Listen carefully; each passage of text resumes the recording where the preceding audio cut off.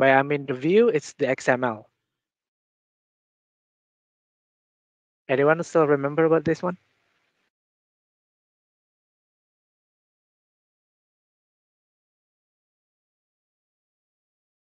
Anyone? Sir, by layout ID and by layout component, we can access the design page. True.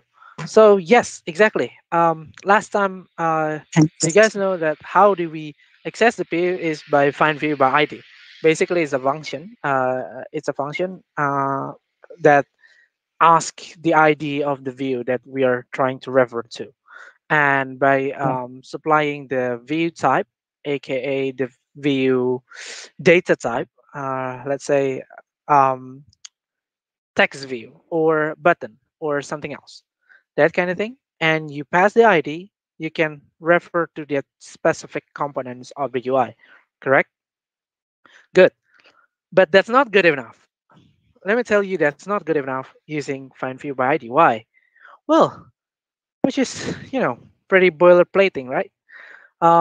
Because when you see the code full of like find view by ID, find view by ID, like you repeat it like the whole 20 lines of code is just like find view by ID. It will be pretty chaotic. So um, I will try to introduce you to something new.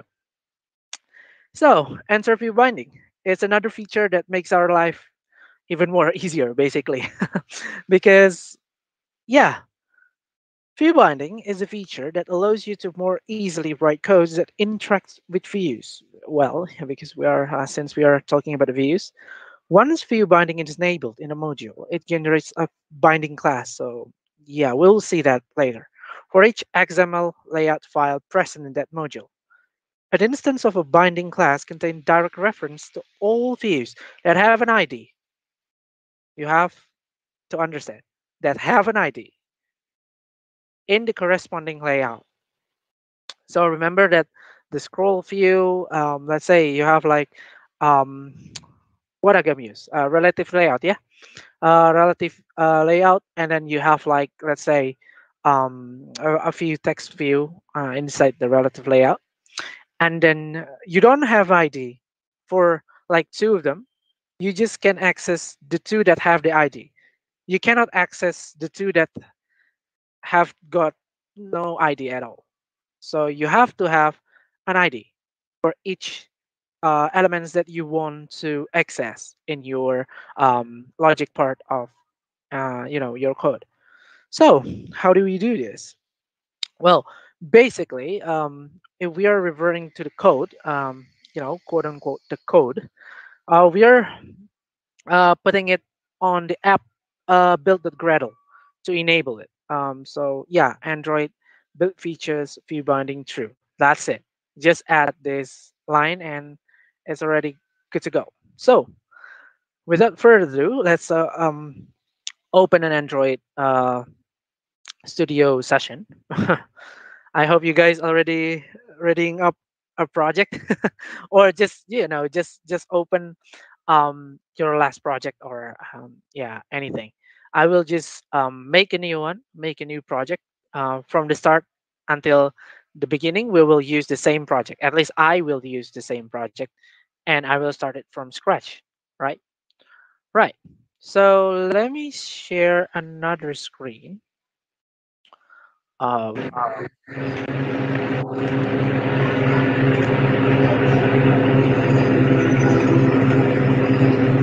what's that sound? Okay, thank you. Let me. Okay, here. Can you see my Android Studio now?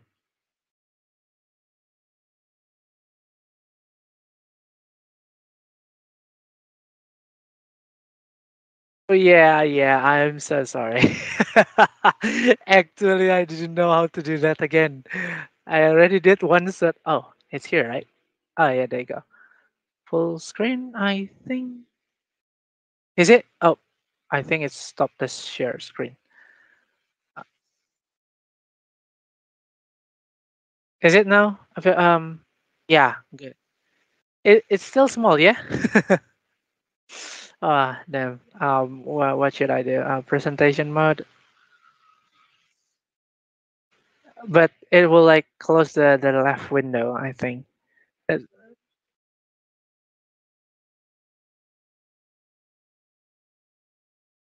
Oh yeah, yeah, yeah. Good. Where do I do that? I am so sorry. I never customized this kind of thing. Uh, okay. Oh, this one. This one, yeah. Yeah, there's a font size option. Yeah. Okay. Let's try 18. Oh, damn, that's so huge. Did I just? No, I don't think I make that thing bigger. It's just Control the plus theme. option is also. It's just the theme, yeah. Uh oh. Uh oh. Oh, is it on the editor? Oh, there you go. The font. There. Size 13. Let's make it 18. Okay, let's apply. Oh, did I? Oh, I think I have to reopen the Android Studio. Let me close the Android Studio once. Um, Wait a second, guys. I'm pretty new to doing presentation in Android Studio, so yeah. Let me just try to close all instance of Android Studio and let me reopen Android Studio. See if it works. So yeah, I'm still reopening. Here, wait a minute.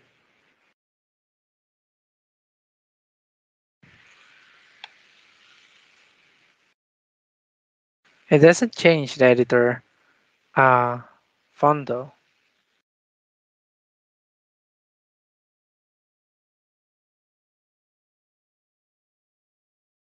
Yeah, it doesn't change it.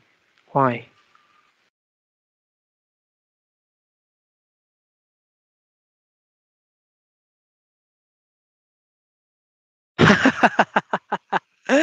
Oh no, I'm so sorry. Um, 20. Can I apply it?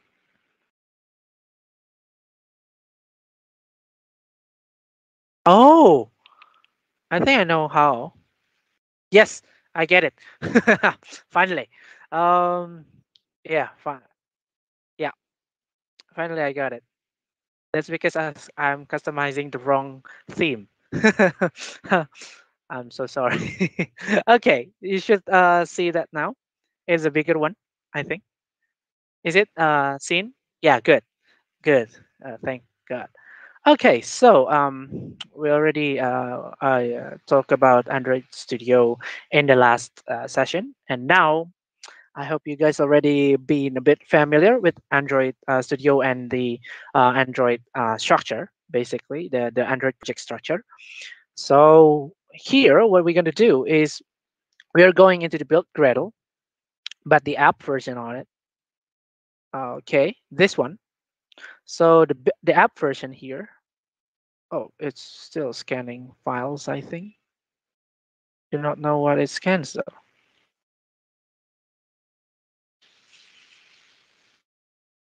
Okay, anyway. Um, so here we can add um, an option here called build feature is, and then view binding. That's it. Okay. So we add a feature here, build feature with S. And then don't forget if you're changing something from the build.gradle, you should sync the Gradle. So we are now syncing. Let's wait a few moments. Okay, it's already synced. Now, let's just say we want to make something. Let's just go to layout and let's make something. Okay, we have a text view here, and then like ID. let's say ID and then um, test TV test, for example, right? So now it has an ID, right? So how do we access this ID? Basically, we go to this one is the on main activity. So we go to the main activity.kt, which is the code line. And then let's just say here, uh, we have to set up some things in this particular thingy. So what we do basically is doing this. So you make a new you need make a new variable. Um, it's called, well, you can call it every, anything that you want, basically. So here, the data type for these variable that you will make, I use binding for this one because it's a view binding, you know. So, well, basically, it's generated, it's auto-generated. So I already said that view binding will generate its own binding class, right? So we're gonna cast that into this variable. So the type data is activity main binding. There you go. Activity main binding, right? Equals null because we do not have it for one. And then we make another one, which called binding. This one. It's and you set a getter which equals to the one that we just made before. Uh, there you go.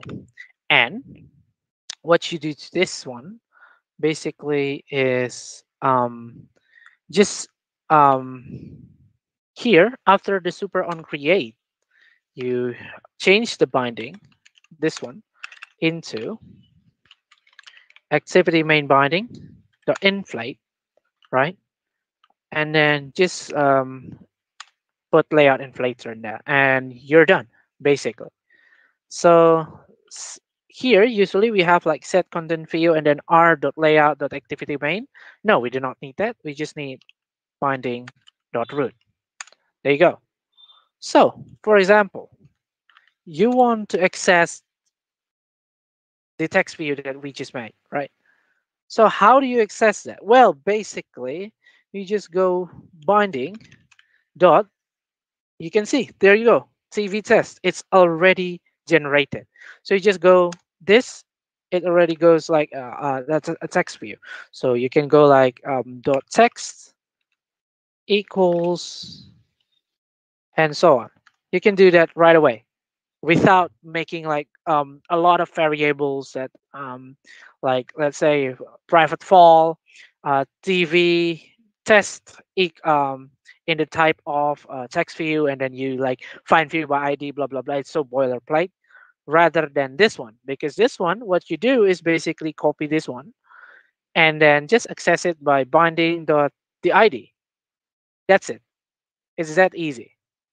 So that's view binding. Right. Let me start my emulator because I haven't start my emulator, I think.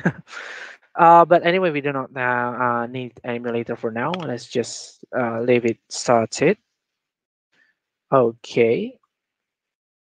All right. So let's get back into the slides, shall we?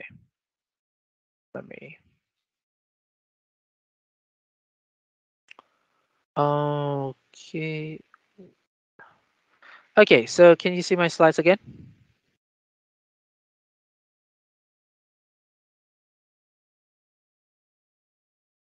Okay. Good. Thank you. So the thing that we will discuss next is something that is really important. So,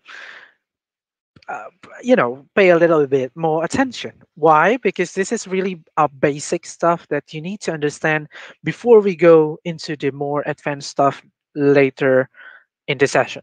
So, well, application isn't built, is, made by only one screen, right?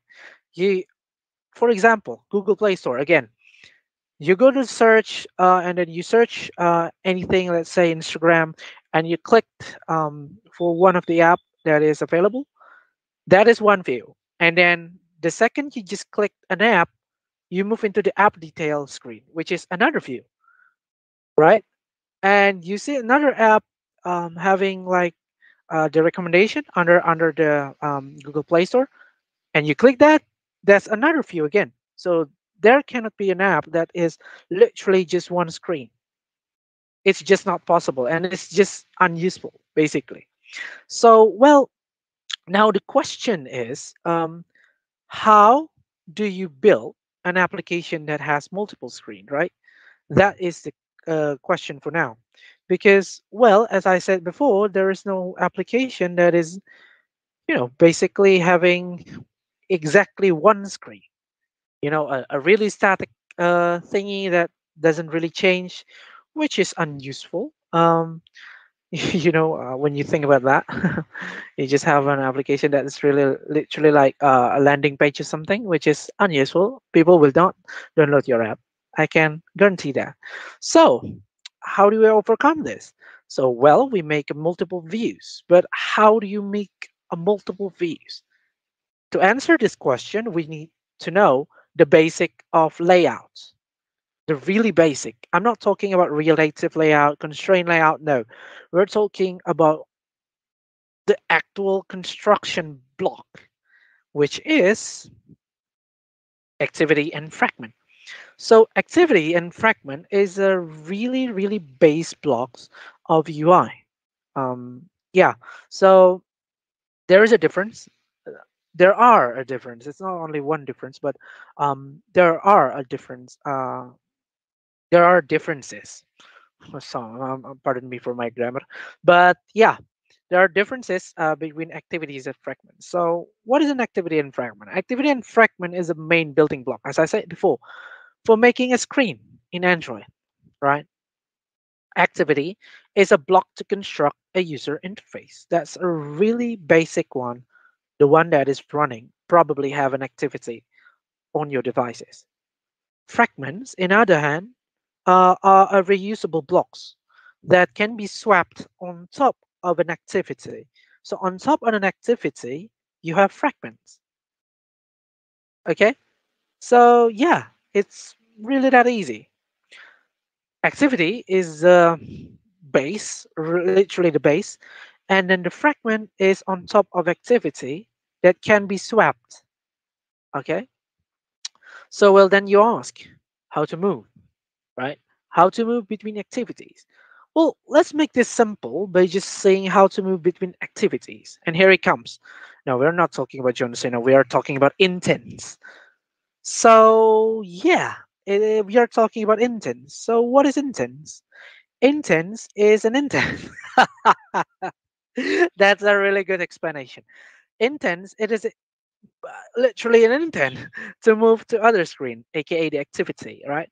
So, um, intents have like two types. There is an explicit intent. Explicit intent is fulfilling the request using a specific components in your app or a specific third-party app.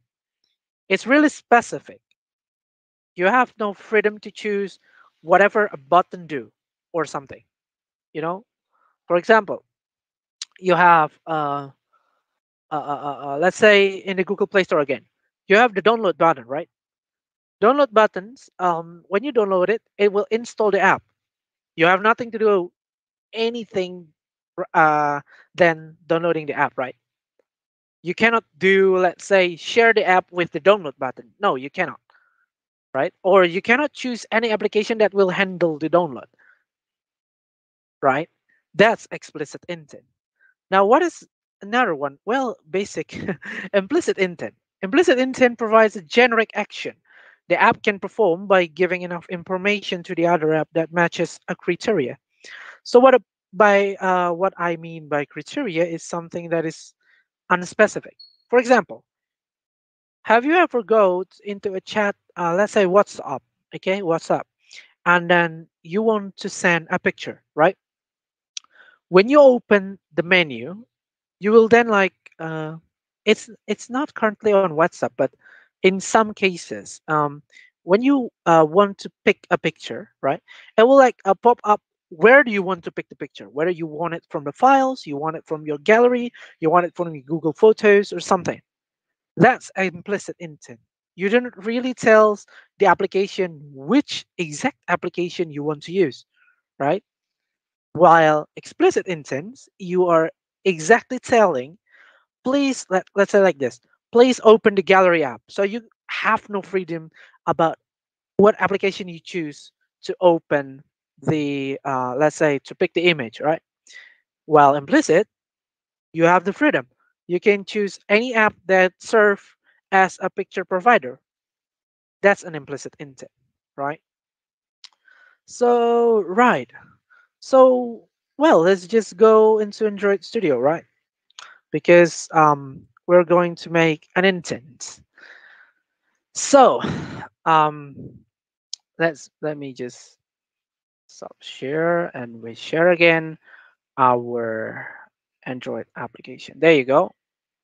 Oh, I have to share the screen anyway to here I have. Well, let me just share my screen then. Okay, share content, share my screens. Okay, can it be seen now? Thank you.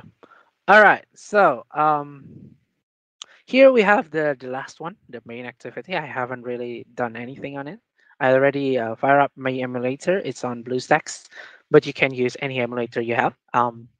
But you know, I choose BlueStack because Google emulator always crashed on my computer. I do not know why. Let's just run this application for a bit so that it doesn't really build that long. Let's say we change the, we already see here is hello world. Let's make it like hello hello hello everyone. I ran out of ideas. But anyway, let's just start the build. While we were starting the build, let's just make another activity because we want to move from one activity to another activity, right? So, well, it's that simple. You go into here, your left panel. You go into your package name. In here, I got like com.michaelricky.android GDSC, and then you right click. Oh, it doesn't do anything. Wait. Oh, there you go. Right click, and then where is it? New, and then activity. Right here, you can choose anything, but I will choose empty activity for now. Right. So you go into empty activity. You'll then prompt to enter any activity name. Let's say second activity. Oops, I'm sorry. There you go. Activity seconds. Generate layout file. Let it be. Just finish. Okay. It will then generate a second activity here. Well, basically have nothing. So, oh, the launch succeeded. There you go. See, it's changed. Hello, everyone. That shows that view bindings actually works. So, then we will, let's just say I want to copy the text view. So let's just copy the text view here into here. There you go. And then I want to make a button, right? A button on the first application, the first screen, I'm sorry. So let's make some button, or let's make our life simpler by just drag and drop. There you go. And then like if you already saw how to use constraint layout, I'm currently using constraint layout right now. Okay, let's say 16 16, and then the width is ODP. Oh, damn it, why is it? Oh yeah. And then this one is going to the parent, and then the bias is upside. Width is 0 dp. It should be. Oh yeah, I forgot. There you go. It should be like that. I am sorry. There you go. Good. Now I got the button here, and let's make the button ID button move, like that. And the text is, let's say, move to second activity, right? We do not need on click because it's really redundant. Um, you can just use view binding, and I will show you later on how to use that. Um, oh, oh, oh, oh, oh, oh. What did I do? Oh, wait a second. There you go. Let's go into second activity. Why? Okay. Anyway, into the second activity, um, we will remove hello world, and to make it different, we will make hello. This is from second activity. Okay, so it marks the second activity well, so that you can differentiate within the second and the first activity. So we will go into the logic side of the coding, basically. Um, so what we're gonna do, we will make a new variable here. Um, we'll do it on view created. Yeah. So we're gonna overwrite something. So it's called on view created, on create view. Why? Oh, sorry, it's on fragment. Never mind. Um, let's just do it here. It's okay.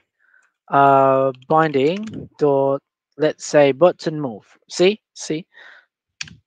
All right, and then you just go into like set on click listener, and just go there. There you go. That easy, right? It's really easy.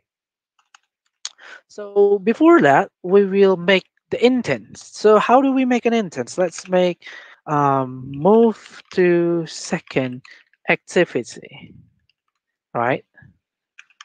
It equals intents, like that.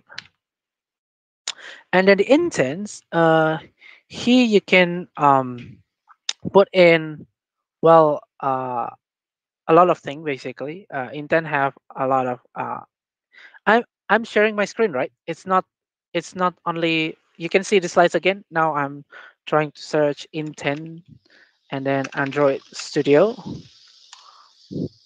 Can you see my browser? Good. So here, yeah. So this is a really helpful web that you can refer to.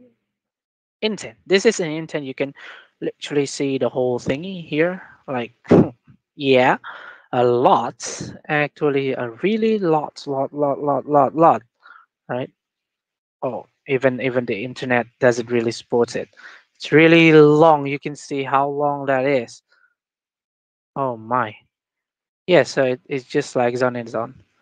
But let's just continue here. Okay. So intent. We'll move into second activity. Class Java.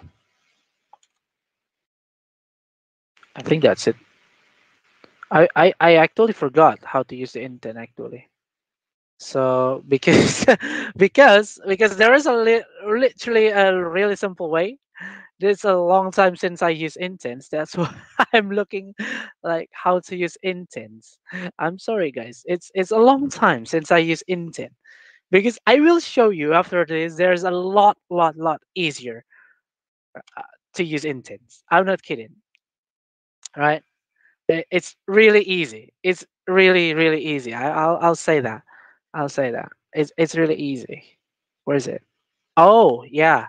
What I am missing here is the context. There you go. There you go. So what you put here is the context basically, and this is the activity that you want to move to, right? And then basically what you do here is for start activity. and then you pass in move to second activity. There you go. That's it. Basically, that's it. So let's just restart our emulator and let it build for some, for a few minutes. No, it's for a few seconds probably. Yeah, there you go. Installing. There you go. So now I have a button called move to second activity. When I clicked it, there you go. We move into the second activity. See? Let me try to I'll try that again. So I pressed back, move to second activity, I click, boom. We go to the second activity. That's how intents work, right? So yeah, that's basically how intents work. So let's just say we want to choose this is called the explicit intents. Why is it explicit? Because you tell exactly where the intents want to go, which is the second activity, right?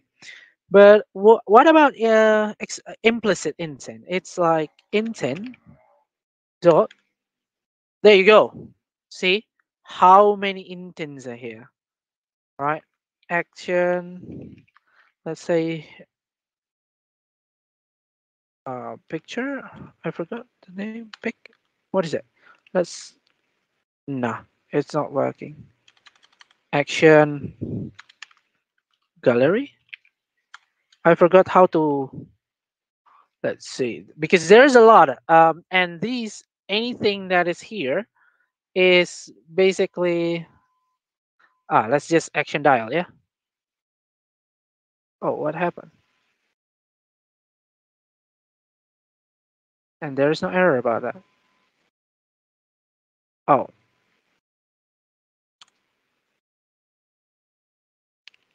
okay. We do not need a context for that, supposedly. There you go. See, when you go with intent action dial, it will pick any app that you already assigned on your phone to dial a phone number. There you go. You move into another application right now. See, that's how implicit intent works. But we will not use this for a long time, basically, because I will show you the easier way, because this is really, really, really complicated. I will show you why. So, I think that's it for intent, right? Intent is so easy. So before I continue, perhaps anyone want to ask something? Have any questions, perhaps? Because before I continue, in case you you remember. So yeah, does anyone have any question before I move on into the next?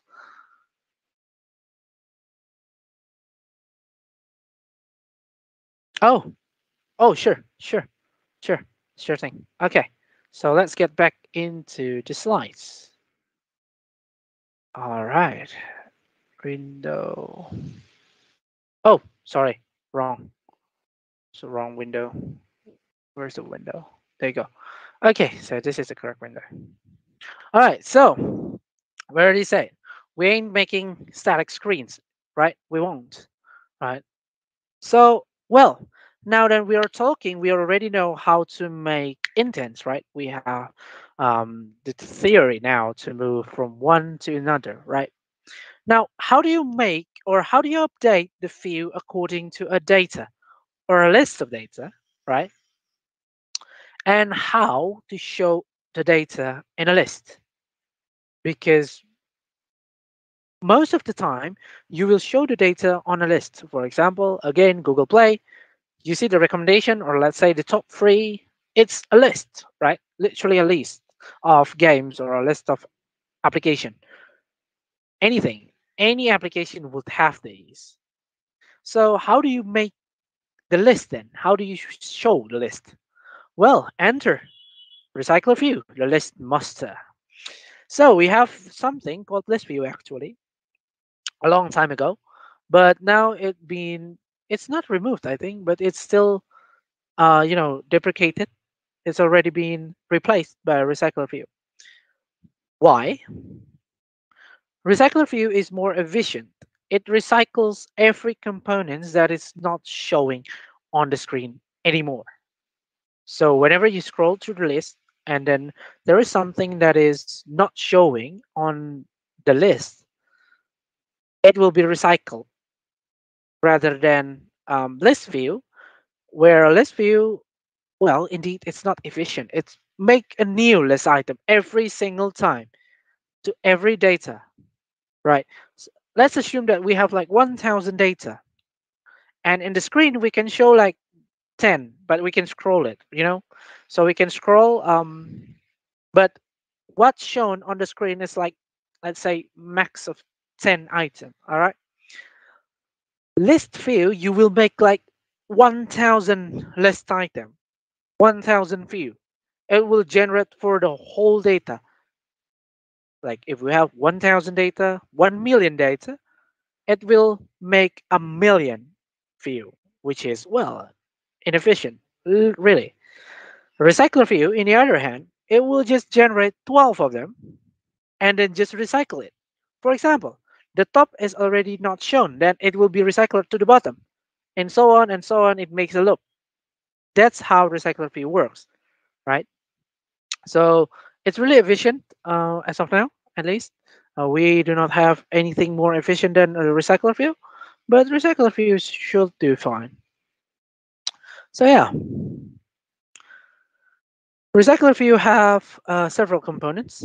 So what are the components for the recycler view? So the first is, well, obvious, recycler view itself, aka the view group itself, because recycler view is basically a view group.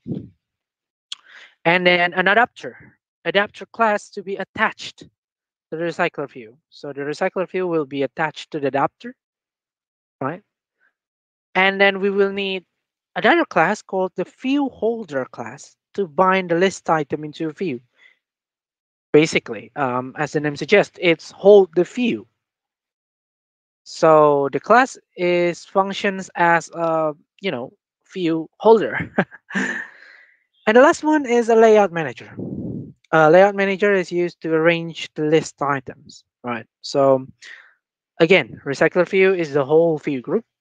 Recycler view needs adapter, and then recycler view needs view holder to, to bind each view, and it needs layout manager to arrange the actual list that is shown at the view.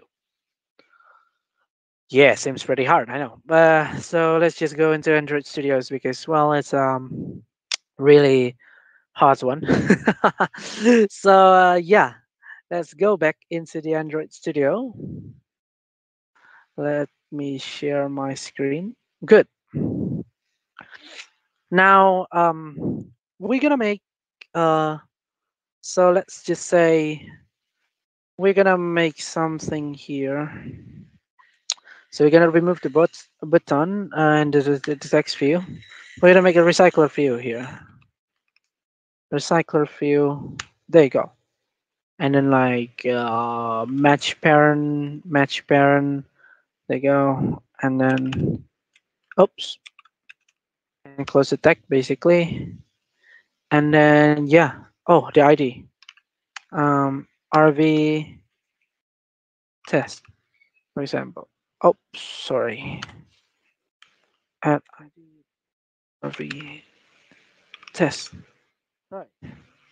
So go.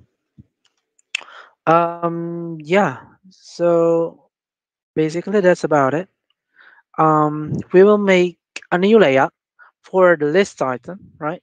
So we're gonna make a cart view, but not here. We will make a new layout. So again, on the left panel, go to layout, right click, and a new layout resource file, right? I will go here, file name. Um, let's just make the root elements is a cart view,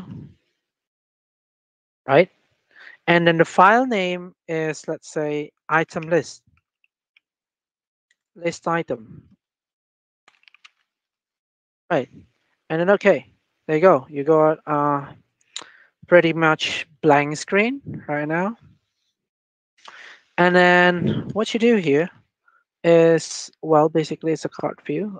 So yeah, let's have, let's say, a padding or a margin horizontal, let's say 16 dp, and then the margin vertical is 8 dp. There you go. And then here we'll just make it really simple. But I cannot make it simple. Radius, card corner radius, let's say 12 dp. 12 dp will be sufficient, right? And then let's make the elevation. Oh, card elevation is let's say 8 dp to make it more, have some heights into it. And then let's make a text view. I will just drag and drop. We'll make constraint layout or a linear layout here, and match parent. And then inside it, we'll make let's say a text view. Let's say wrap content, and then text. Hello, I'm text. Right. Oh, there you go. I'm a text. So yeah. Orientation is vertical. And then yeah, that's it. I'm gonna do that, and then like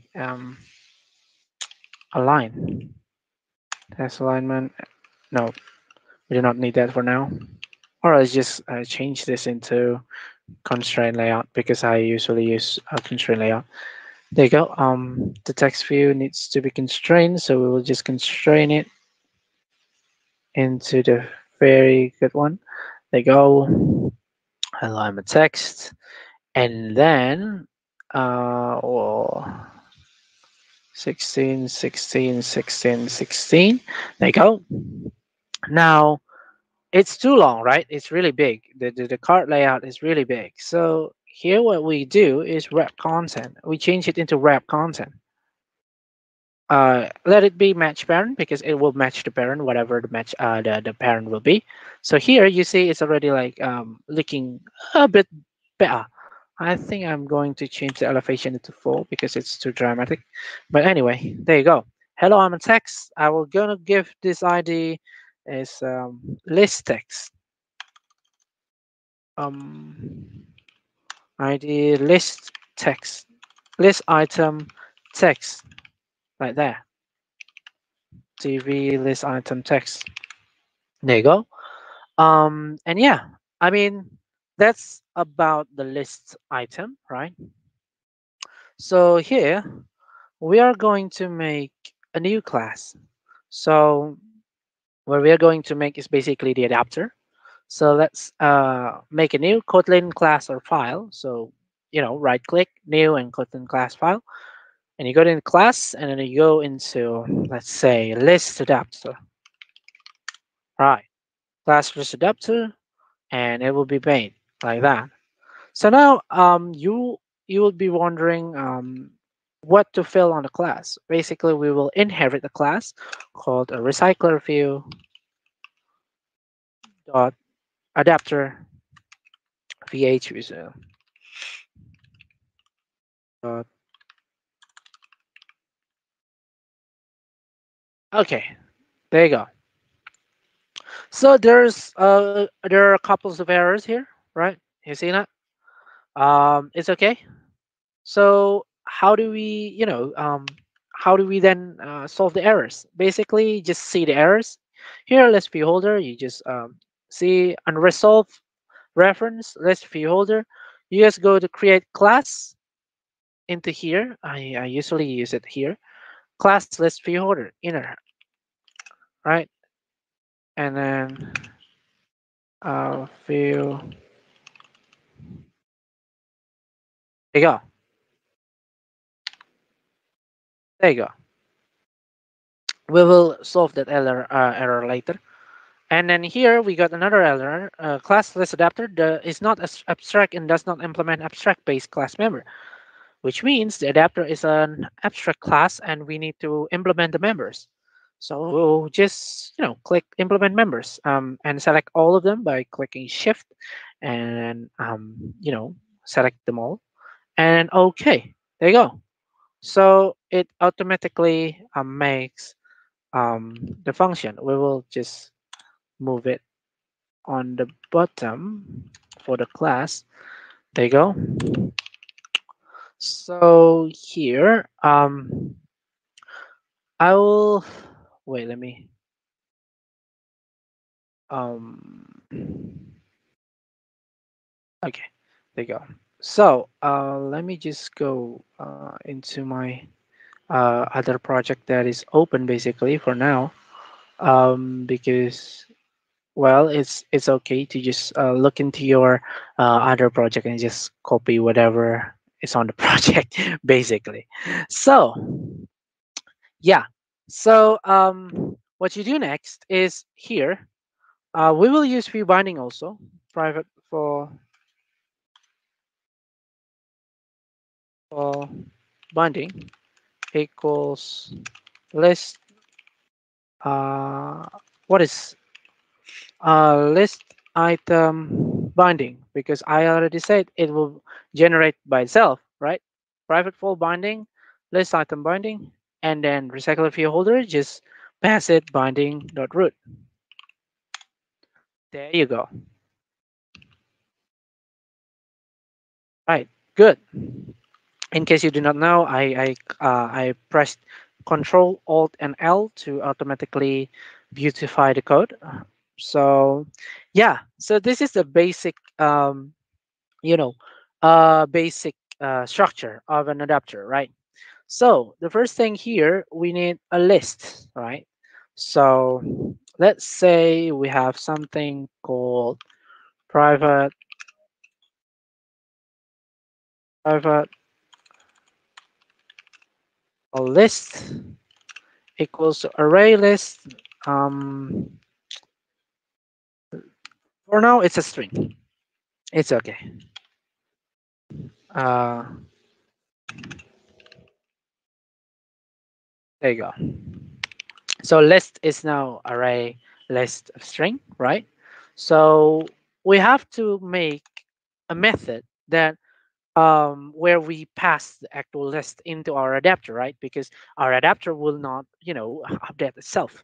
So we'll make a function. So let's say fun set list, where the list is basically input list equals array list string, like that. And then let's just set list. It becomes like list dot clear, and then list add all uh, input list. There you go. And yeah, notify dataset changed. Basically, it's already deprecated, a bit deprecated, because Google doesn't really wants us to do this, because it will notify and refresh the whole recycler view, which is not really that efficient, but it will do fine for most of the time. So let's just do it right there. So that is it. Now in on create field holder, we have like three different things here, three different functions that we need to override. The first is on create field holder, which basically means we are creating the field holder, which is this one. On bind field holder, which means we will bind something into the field holder. And then get item count means that we are getting basically the item count on the recycler field, like how many items are in the recycler field. So without further ado, let's see. The get item count, we can simplify it into list.size, because we do not really use anything in the adapter. So we just can use list.size here. It's easy. And then here, you can see here is on bind field holder.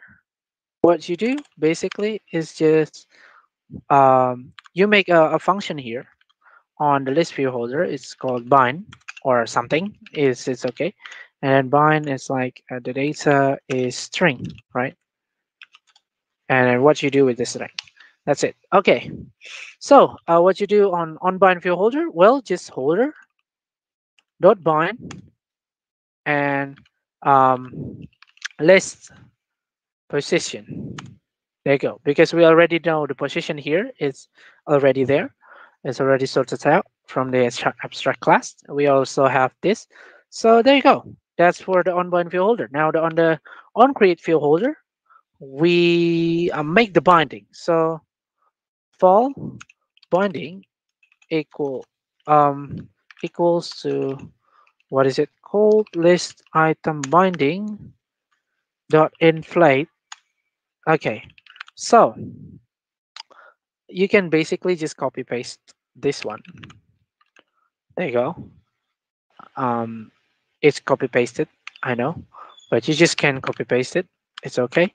And then just return list view holder with the binding. There you go. They're finished, basically, for the list adapter. The list adapter is just like that, right? Good. Now we haven't really do the bind function, right? So again, we are using binding here, view binding. So what you're gonna do is just binding dot CV list item text equals data. Oh, I'm sorry, dot text equals data. There you go. And there you have it. It's finished. Basically, we are ready to make our list. So basically what I just did is making a list that will change this, the text on this, right? So for example, in the main activity, let's say, well, why is it? Oh yeah, it's not there anymore. It's not there anymore too. So let's delete it. And then like we make something. We make a new variable. It's called the adapter. All right. Basically, this is the adapter. So list adapter. All right. We will late in it. We will make it late initialized, and then here we will like adapter equals list adapter. There you go. So we just initialize a class, and then binding dot recycle we tested apply. Here we can apply anything. So for example, adapter equals list adapter. No, I mean the adapter. Oh, let's just change it. RV adapter to avoid confusion. And then this one is a RV adapter. And then we already talked about layout manager, right? So the layout manager is the linear layout manager, which is like that. And then require context, or I'll just go this main activity. There you go. So probably it's done for now, but we don't have any data, right? Because, well, there's nothing to, actually, uh, pass onto the whole thingy. So what we're gonna do next is pass a data. So let's say we have an array of string called uh, array of strings. Uh, it's an array list. Okay, with string, and then oh, let's just array list string, array list of. Let's say this is first. This, oh, This is second. This is third. Okay, there you go. And then we'll just go into adapter, RV adapter dot set list, and then we pass the list array of strings. There you go. So it should work as of now. So yeah, let's just see. So let's run it. Hopefully there's no an error. Um. Oh, you cannot see my emulator, yeah?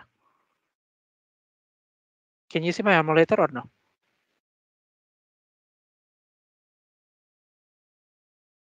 Okay.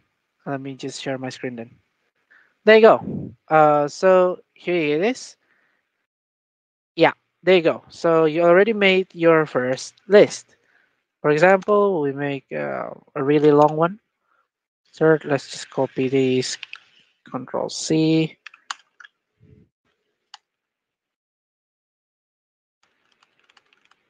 Oh yes, there's a lot.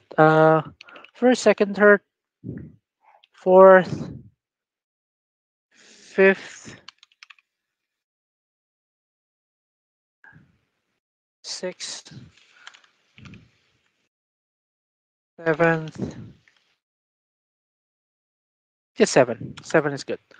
All right, so let's reload it again. Go into the emulator, and then now it's supposed to update it until the 7th. There you go. See? So that's how you do a RecyclerView thingy. That's what it needs, right? Good. It's really easy, right? It's super easy. So yeah, basically that's it for this RecyclerView.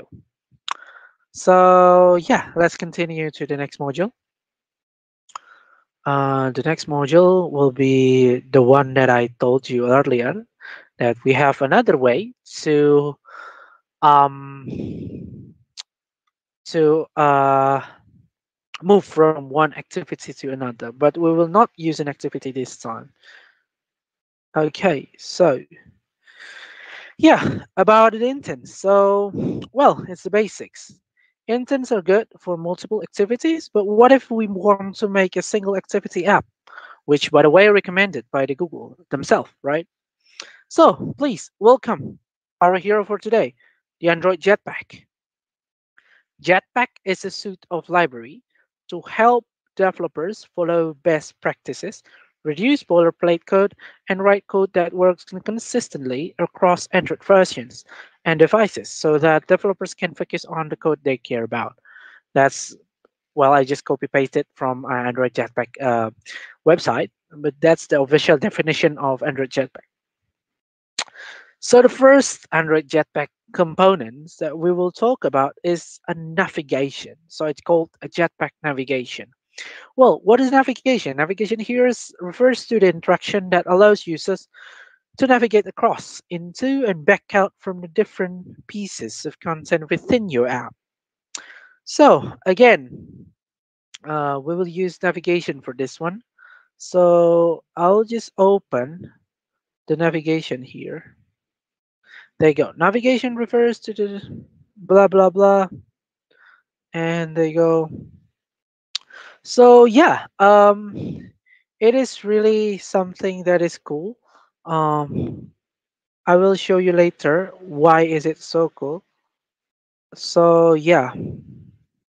So first things first, we need to add a dependencies right here. So what you're gonna do? Let me just share my screen again. Share the screen. There you go. Let's make into the Android the GDSC, and then we'll go into the build.gradle first. Here, build script ext, for example, and let's say um, nav version equals to 2.3.5, right?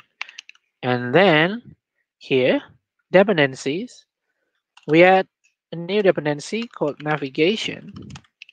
So here we just copy paste it basically. So Java language, we will copy the Kotlin one, which is this one. Basically this one. Just copy it. There you go.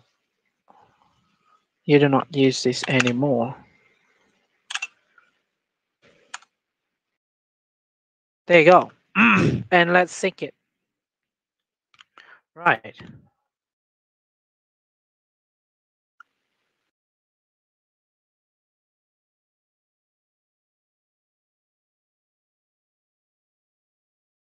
It's still downloading stuff because we just added a new dependencies. So while that, let's make a new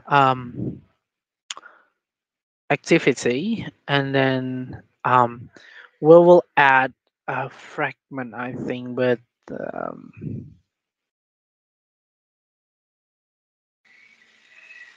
let's add fragment with view model. So yeah, just add a fragment with view model. Probably we do not know yet about view model. We will discuss it later, but just create it. So the fragment name will be list main fragment. Okay, main fragment will good. Main view model. Let's say home fragment. Home fragment looks nice. Home fragment, and then finish. There you go. Home fragment. It's already creating something which is super nice, basically. Um,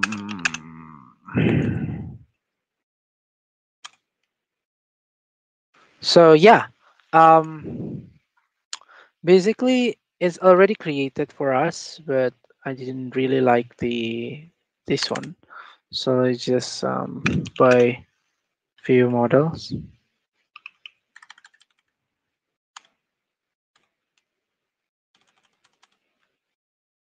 There you go. There you go. So it will really seriously easier, right? Look at that. It's really easy. We do not need this one also. Just delete it. Just leave it like that.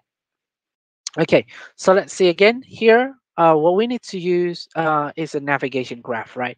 So navigation occurs between your app destination, right? So we will make an actual graph, right? So let's say the second fragment, we will use only the main activity so we can safely delete the second activity. Oh, what is it? Oh, in Android manifests. Okay, let's delete it. And then, oh, and the activity second, let's delete the activity second. Delete anyway. And then the second activity, delete. There you go. We just deleted it. Nice.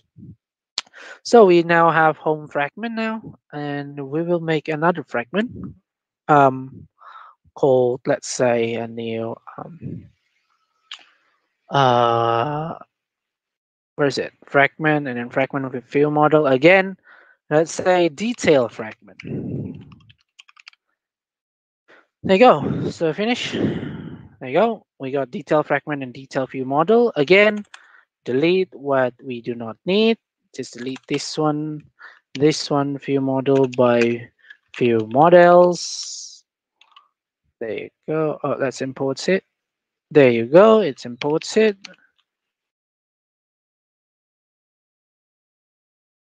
There you go. I just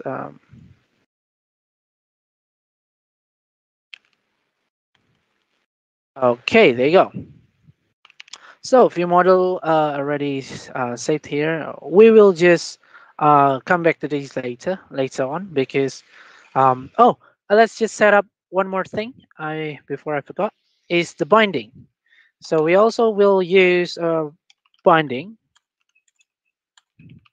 uh, for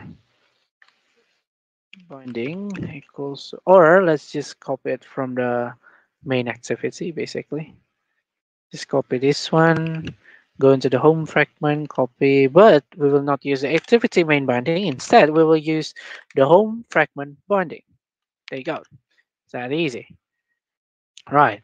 So here, binding equals home fragment binding dot inflate, right? And then the inflate is basically the same, if I remember correctly. Here, let me see on the fragment. Does it use binding? Yeah. Let me see. Let me see. Let me see. Because I forgot things. I'm so sorry, guys. But yeah, basically what you did. Oh, there you go. Inflator container false. Just copy it. There you go. Just copy whatever, and then return again binding root. Right. There you go. This is the first fragment that is done, basically. Good. Now into the second fragment, we will also did the same thing. We will just close the other one that is not needed as of now. There you go. The detail fragment will be also the same thing. Home fragment, it will be like detail fragment binding. There you go. And then here is just again copy and paste, which is super easy, right? A binding, it will be an error because it's not the same. Detail fragment binding dot inflate. There you go. We'll delete these because it's not nullable. And there you have it. It's already set up for view bonding and view model, which we will use later. And yeah, so here um, we will set up one more thing. It's called a save arcs. So it's on a build.gradle here somewhere. Let's see. There you go. Class path. We will add a dependencies now into the build.gradle. We will add it here, right? Class path, and then in the app level, we will just use plugins and then ID this one, right? Into here, and then the plugins. There you go. So you add something in the project level, the build.gradle in the project level, which is these. Just copy paste, and this one you add something to use the actual plugin, and then just sing now. That's it. Um, that's for the setup. Let the build finished for a second. While that, let's look up here. So I already said this is a lot easier rather than going with intents. Why? Because you can see visually where you're going, right? Because usually you use intents for moving from one activity to another activity. We will still use intents for moving from one application to other application, but we will not use intents inside our application. So for example, you have like screen 1, screen 2, screen 3. You will not move between all those three screens with an intent. Instead, you will use navigation. That's what navigation for. Yeah. So yeah, it's already finished. Good. Now I'll build the Gradle. We can close it. Now, what we are going to do is we will make something. All right. So we will make something. So here, res, we will create a new folder. So new Android resource directory. And then resource type is a nav. Where is it? The navigation. There you go. Navigation. And then directory name is navigation. Let it be. And okay. And it will create a navigation folder here. Now in the navigation, that's new, and the navigation resource file, let's name it main navigation. Okay, and there you go. You got a visual editor for the whole navigation, which is super easy. What you do is click these to add a destination, which is here. Basically, that's really small, but yeah, it's there. Click it, and let's say the home fragment is here. See, home fragment is set up, and then the second fragment, which is the detail fragment. There you go. So now, how do you move from these to these? You just drag these to here. There you have it. And you can even even, I say, you can even move with animation. So you can set any animation here. Not kidding right now. It's an actual animation, which is so cool. Yeah, and you can even pass a value here, right? You can pass a value, right? So yeah, I think that's for the navigation setup. We already have navigation. So here we got an action. So any action, this is an action. The arrow is an action. So action, home fragment to detail fragment. That's the name. That's action. All right. So we got the navigation editor here. And then what's next is we are going to add a nav host to an activity. Why? Because, well, we are now currently doesn't have activity for this fragment, because if you remember, a fragment is on top of an activity. So we go into the home activity. Where is it? Home activity, layout, activity main. There you go. We're gonna move the recycler field into the main fragment, right? We're gonna move it into the home fragment, which is here. Basically, we just delete it and put it there, and then this to list item, this item. There you go. All right. So there's a home fragment basically. Okay, so um add a nav host to an activity. So how you do it, basically just copy paste whatever it's in here right there. So copy this one, go into activity main, and then nav host fragment, nav host, just copy it, but just change the nav graph because we do not have that. So we'll go into the main navigation. There you go. Now it's directly showing the fragment, right? Because the home fragment we already set on the navigation here is the home fragment. There. So it's already showing the home fragment right there. Right. So yeah, it's that simple basically for the navigation. So destination you already added, designate as a screen start destination like that. And then let's just not bring any recycler view into this because I need to implement an interface or something which is kind of more advanced kind of stuff, right? But yeah, let's just go. Let's make a button wrap match parent wrap content, and then like um yeah, that's it. That's enough, I think. ID button move again. We'll just we're just going to move that, and then text is like move to another fragment. There you go, and then and the design. Oh, it's a frame layout. Oh, sorry. We'll change this frame layout into constraint layout. There you go. And then we're gonna constrain it there, there, and there. And then let's have some go some margin, and then we are finished now. Okay, so onto the home fragment code. We already do the view binding. So again, what we do is binding dot button move dot set on click listener, and then you open the tag, and then this time though, um, you're not doing so much things on this one. It's just 2 lines of codes, I think. So fall action, for let's say move to detail, let's say it equals to home fragment directions dot action home fragment to detail fragment. It's already automatically generated.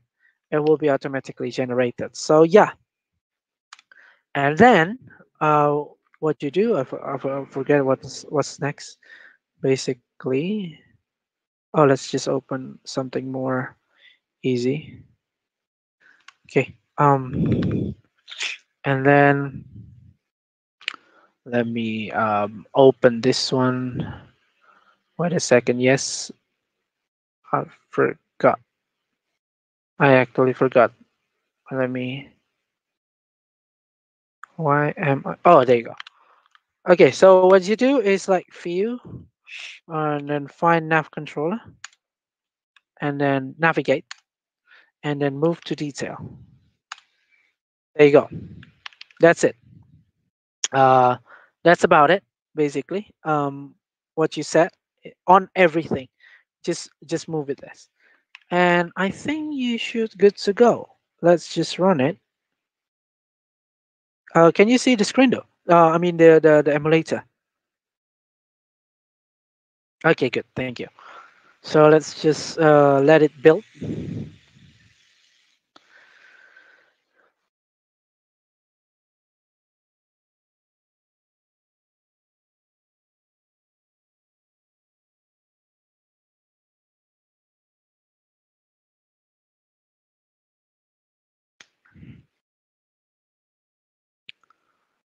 Oh, oh.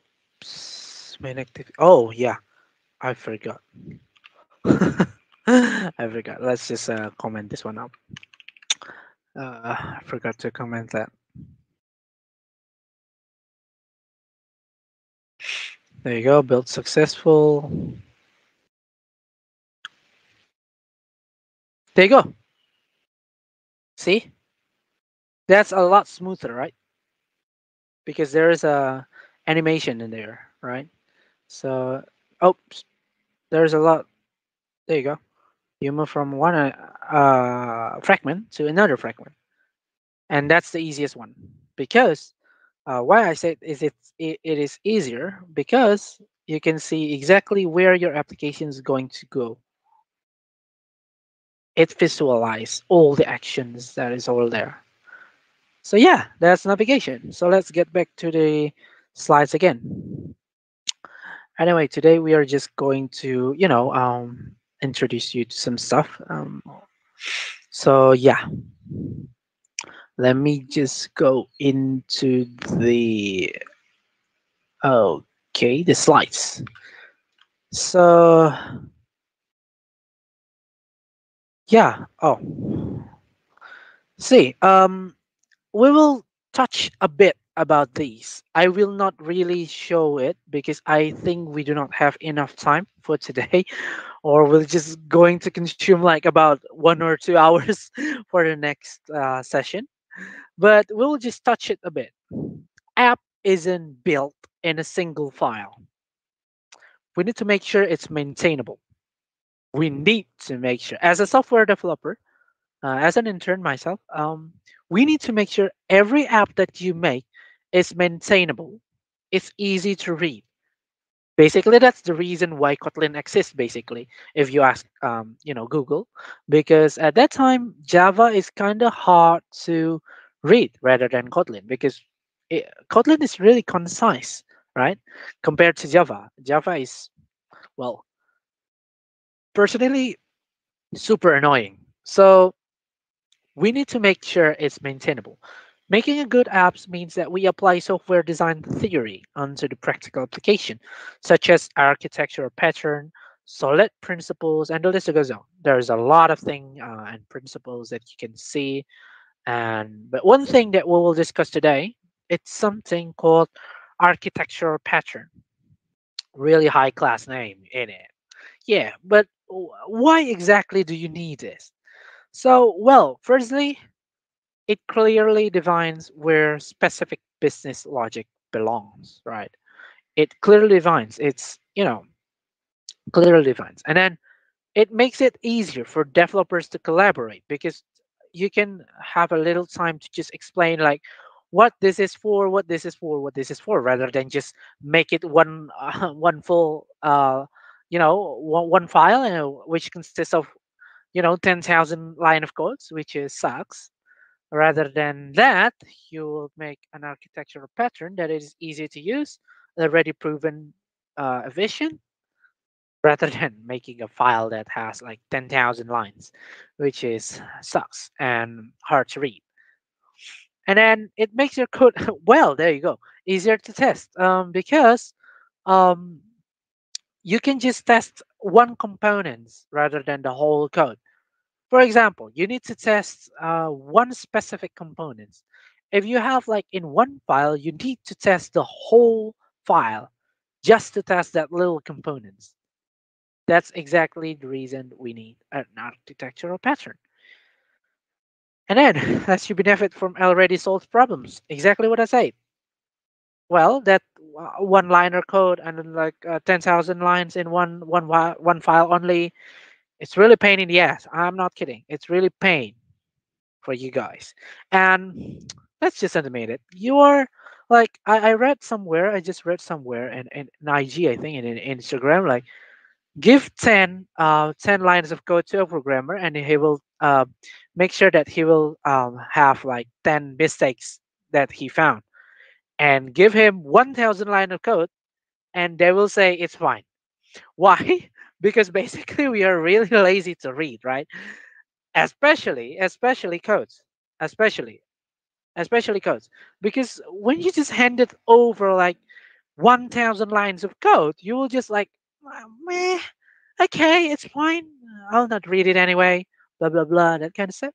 And you're like literally hard to understand whatever the hell that code is doing, right? So it, it benefits you from already solved problems, and the problems is that.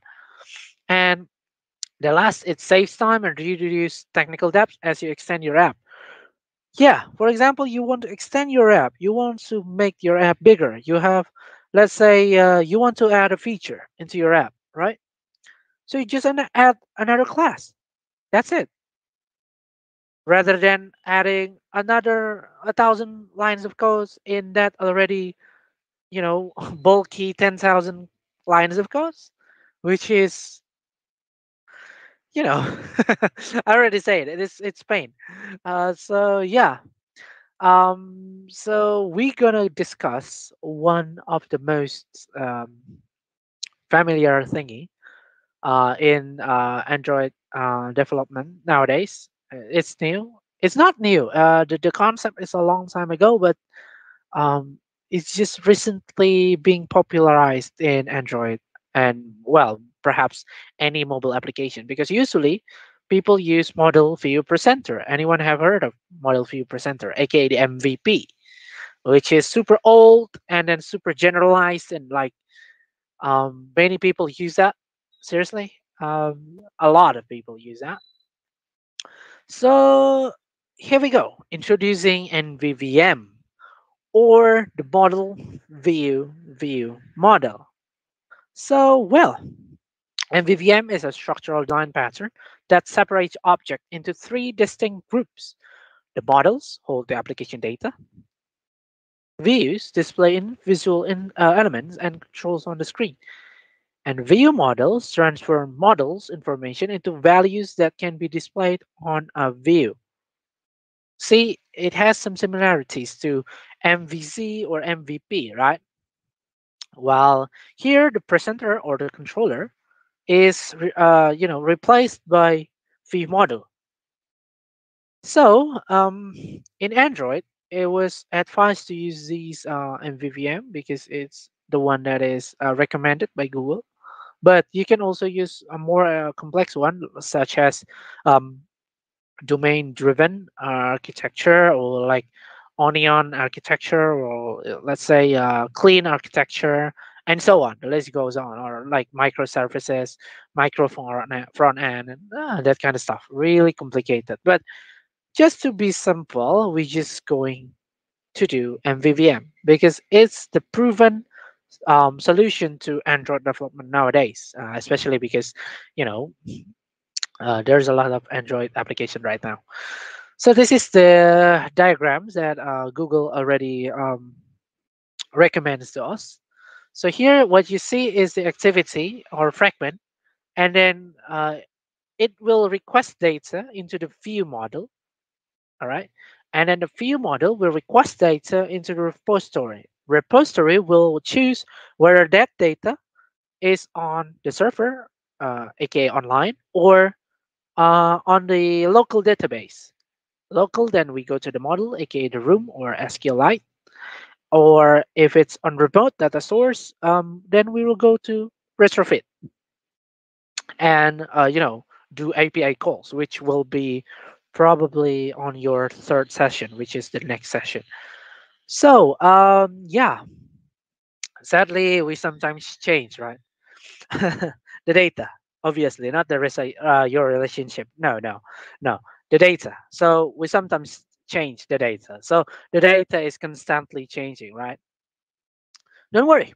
We have live data. Live data is a life cycle aware data holder that is observable and can wrap any data, anything. You can pass a string, integer, boolean, or even your own class, or even your own data class.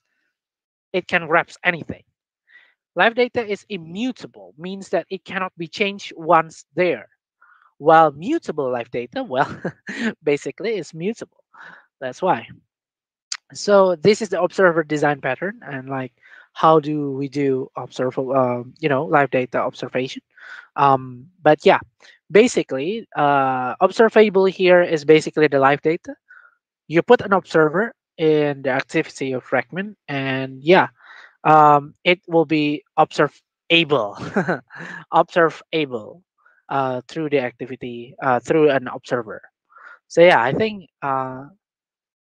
that's about it, because I don't think we have enough time for doing the live data. It will be then discussed again in the next session, because in the next session you will be doing networking, if I'm not mistaken, because this one is a bit more complex, and it really, really have a really good connection with networking. So I will just leave to Agam for that one. So yeah, that's all from me. Um, Perhaps I should hand it back to Agam. Agam, please take over.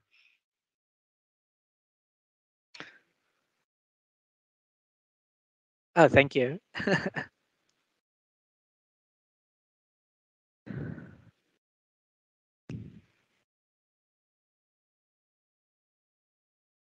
Oh, thank you. Sure, sure. I will. Yeah, you can ask me anything. Literally anything, though.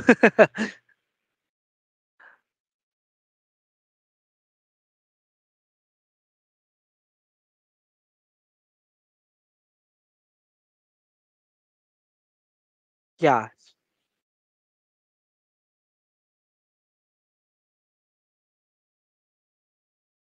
there you go. I also put it there so you can connect it with me if you want. So yeah.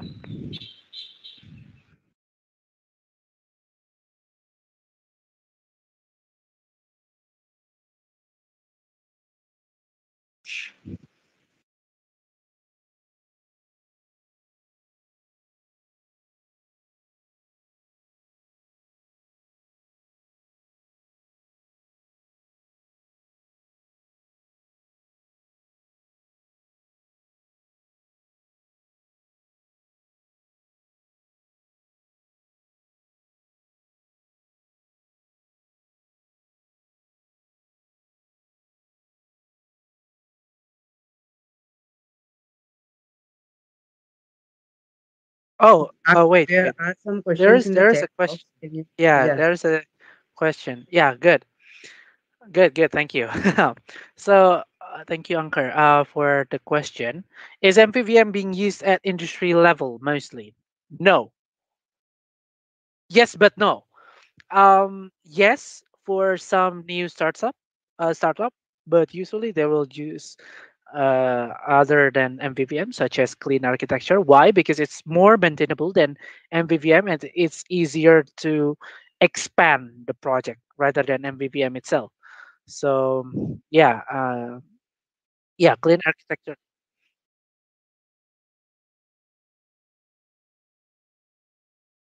No, no, no. Because MVVM is kind of just popularized these days. Because of that, many of Java Android programmer use MVP. Even in big companies, they usually use MVP. I'm not really sure why they use MVP. Perhaps because it's really widely used. Um, but yeah,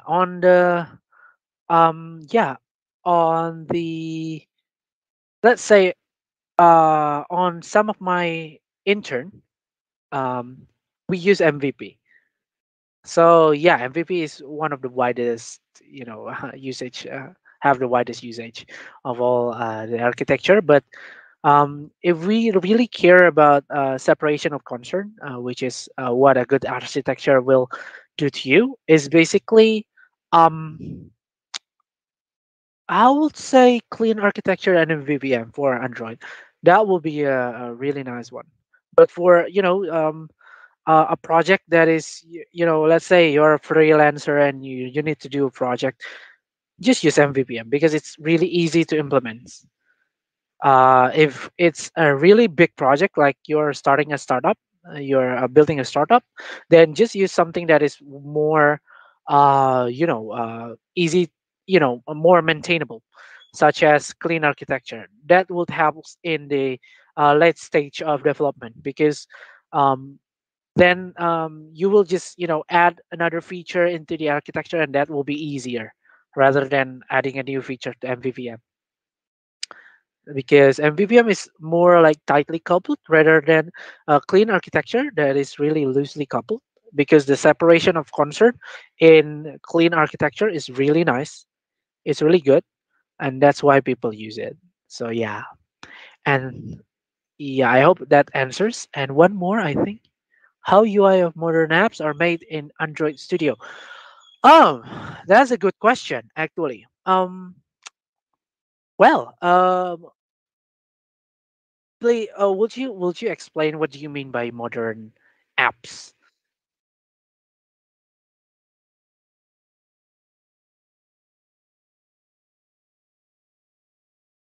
Oh yeah. Do you mean that, Ankur? Yep, I mean the same. Pardon me, pardon me, Ankur. Yeah, yeah. I'm just asking the same thing.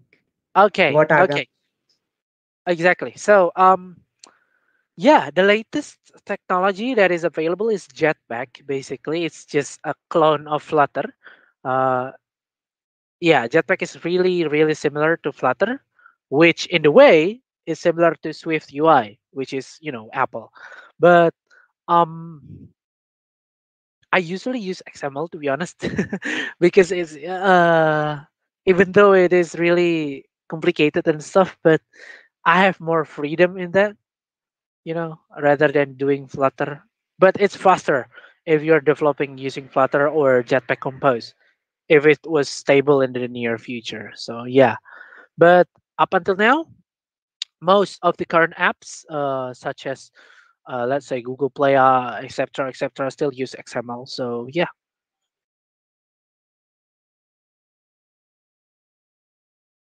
exactly, exactly, exactly, exactly. Because it's a bit easier to understand rather than Jetpack Compose. Like, yeah, but it will be faster if you already know much about Jetpack Compose. So yeah,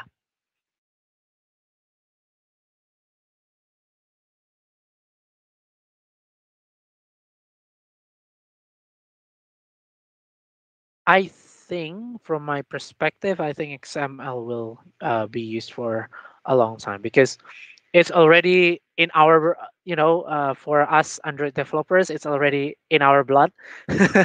Because, well, yeah, it's a really old technology, but it also works perfectly well. So yeah, because we are already used to it, and it's easy to use, it's not that hard anyway.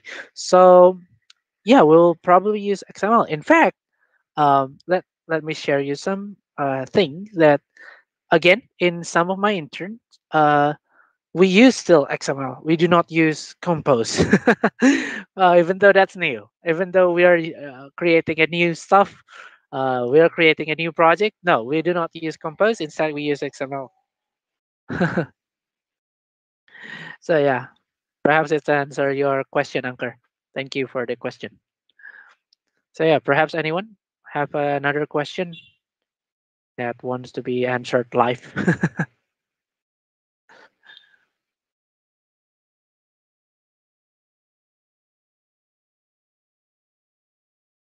Okay, okay, let's call it a day then. Yeah, it's been an honor. It's a pleasure for me to join you guys and be able to attend my first international thingy. So, yeah, thank you also to your GDSC GTBIT. I'm so grateful to be here. So yeah.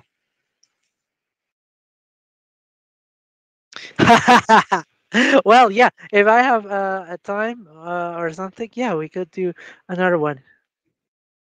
Sure.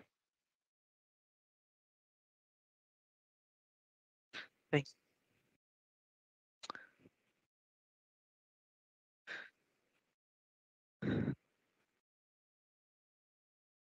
thank you, guys.